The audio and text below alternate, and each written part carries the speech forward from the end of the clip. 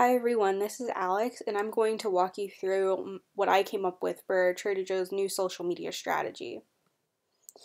Just a little bit of background, Trader Joe's is a specialty grocery store that was founded in 1958 in California. It was actually named after the founder, Joe. As of 2017, they have a little bit over 474 stores in 43 states. So that's hitting, a pretty large populace of the United States. And I don't frequent Trader Joe's very often, but from what my friends tell me who love it, they always seem to open stores with terrible parking lots. So that just seems to be like a little quirk that they have. A little look into Trader Joe's customer demographics. So the age group that primarily shops at Trader Joe's is between the ages of 25 to 44. 36% of them shop on the weekends, with most of them being either Asian or Caucasian in ethnicity, with a high annual income comparatively from $100,000 to $125,000 a year. So we're going to take a quick look at what Trader Joe's currently has on social media. So they do have a Facebook page. Currently it is inactive, and they don't have any posts or ads that are currently running. And the most important thing about this is that they do have a bunch of likes, but they have no community management. So when you look at the recommended buy and the reviews, people can be posting positive things, negative things, questions, and nobody's there to sort of act on the behalf of the company and sort of give the answers and or manage, adverse events. I also found that they have this Twitter page, and I think that it's theirs based on the fact that it says official, even though it isn't verified, so it doesn't have a lot of followers there. And they only have one post, which is a share of a BuzzFeed article that talks about like 23 reasons why Trader Joe's is the best grocery store. So it seems like they tried to do something there with social to get involved, but it didn't really work out. They do have an Instagram, which is their best performing platform with a little bit over 1.1 million followers, which is great. The page is heavily product focused, supplemented by some recipes that they add in the comments section. And I noticed that most of it, if not all, was just their product photography. So this is all corporate, so no curated or user generated content. So I wanted to take a quick look at the competitors to show basically what Trader Joe's is missing out on. Their main and number one competitor, Whole Foods, is super active on social media, and they have a huge following. On their Facebook, they like to post anything from videos to talking about events, while their Instagram is mostly curated content from the people that buy their products, which is really great. On their Twitter, they have a unique hashtag called Delish Deals, where they really provide value with timely and economical coupons and special offers, because when you're scrolling through your feed, if something pops up on your way to the grocery store, then you're more likely to look out for that item than if you were to see something on Facebook. Twitter provides you with those real-time sorts of ads and information. And Whole Foods' approach to food packaging and communications with their customers is really modern. They seem to be really with it, and because of that, they've been able to sort of make a little community for themselves, which is totally awesome. The next competitor that I wanted to take a look at is more of a local competitor.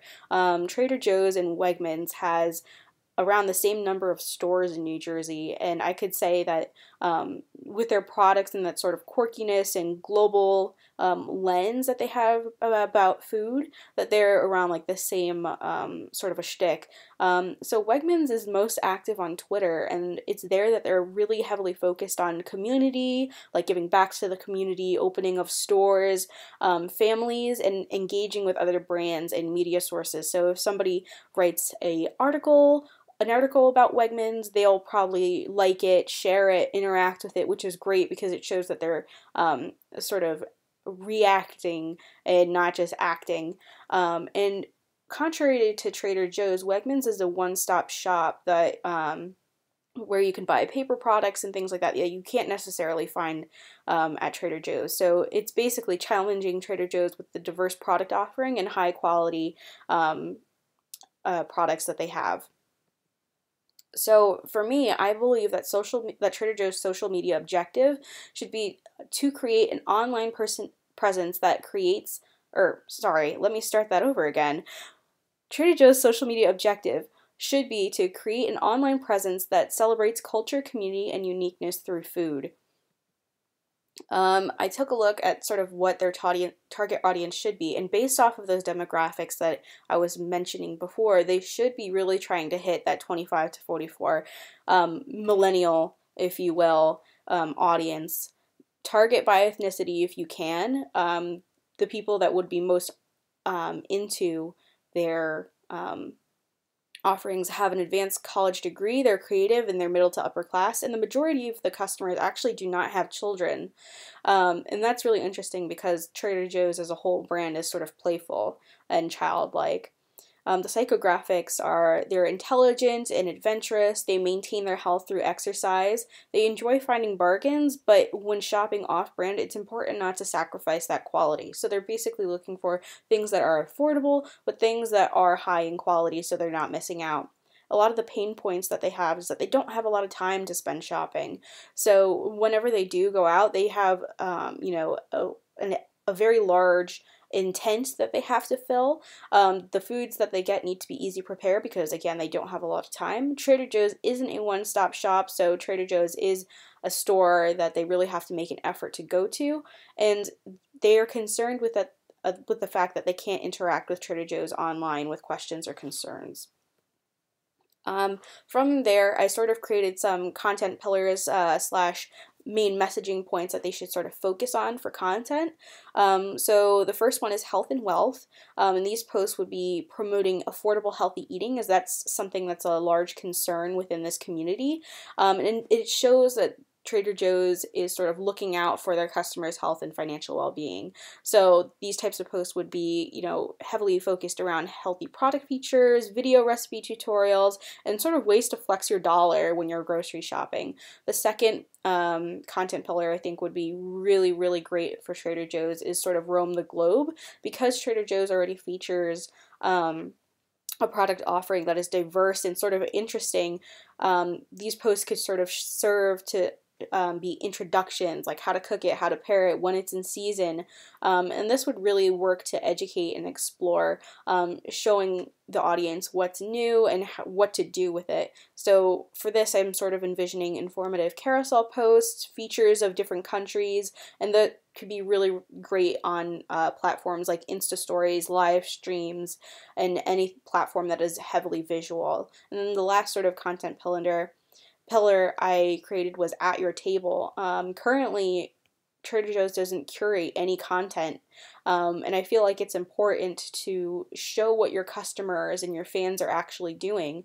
This is really interesting because Trader Joe's actually has some secondary support on social media through this handle called Trader Joe's List, and it's this one woman who just really loves Trader Joe's so much that she's created a huge following on Instagram, Facebook, Twitter, Pinterest of what she buys at Trader Joe's every time that she goes, and she's been sort of able to supplement Trader Joe's lack of social media. So I highly recommend you check her out and see what she's been doing, but Trader Joe's should really look at curating and creating a community, because this Trader Joe's List account has sort of done that already. So it's important to take that back to your corporate channel and show that you really do care about the community that purchases your products and supports you.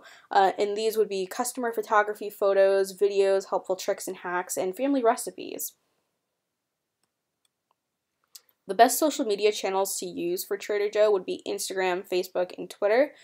Instagram food content is extremely popular. If you go into Instagram on the trending page, you'll usually see food, recipes, hand-to-pan videos. Many people follow brands that they love on Instagram because the visual content is not exactly seen as an ad. It's more seen as, content, what's new.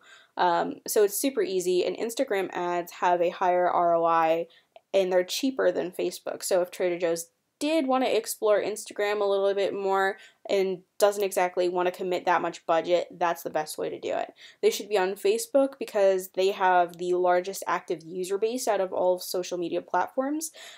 This could act more as like the most official form of social media with corporate announcements, new location openings, etc., things like that. And then Twitter is going to be really great for timely or holiday content like National Ice Cream Day, right? You would be able to do like a quick post there and sort of get people in to buy those special items.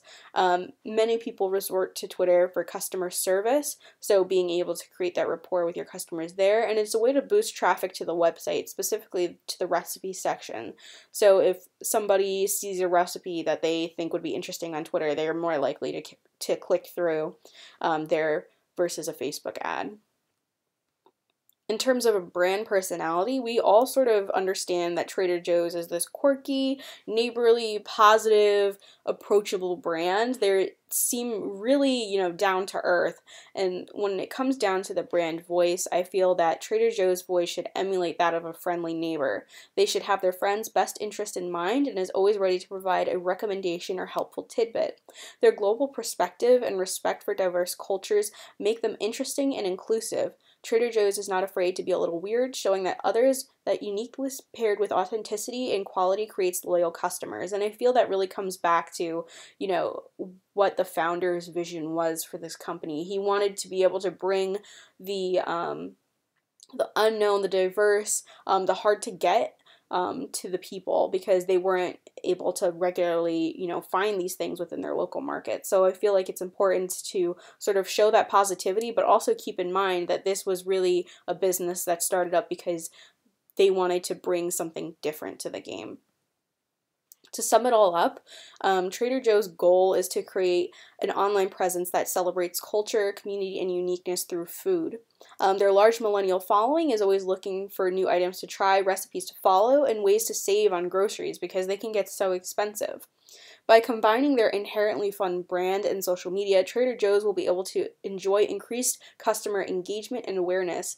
This improved social strategy will allow the specialty grocer to contend with direct and local competitors like Whole Foods and Wegmans, who already have a pretty active follower count on their social media platforms. So, thank you for listening to my abridged version of Trader Joe's social media strategy. If you liked my presentation, please like, comment, and share on this post if you enjoyed it. Thank you so much.